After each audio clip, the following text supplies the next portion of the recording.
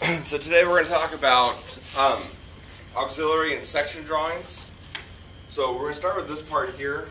So it's a little wedge with a hole going through perpendicular to that angle face. So what we want to do is we want to get a view that we can look straight at that face so we can see where the hole is. So that way we can dimension it to give them where to draw that hole. So we're going to go in, make a new drawing from the part, bring the front view, bring the side view, and that's it. Now we'll go to view layout.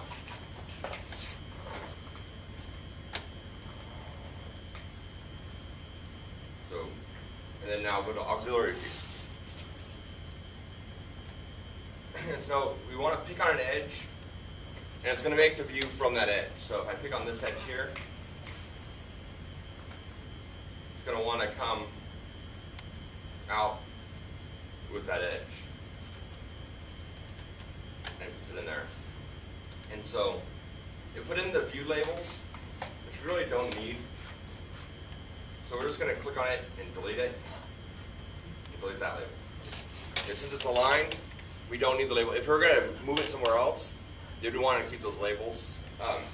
But the best practice is to keep it lined up, and then in that case you don't need the labels for it. So that's auxiliaries, and that's pretty easy there.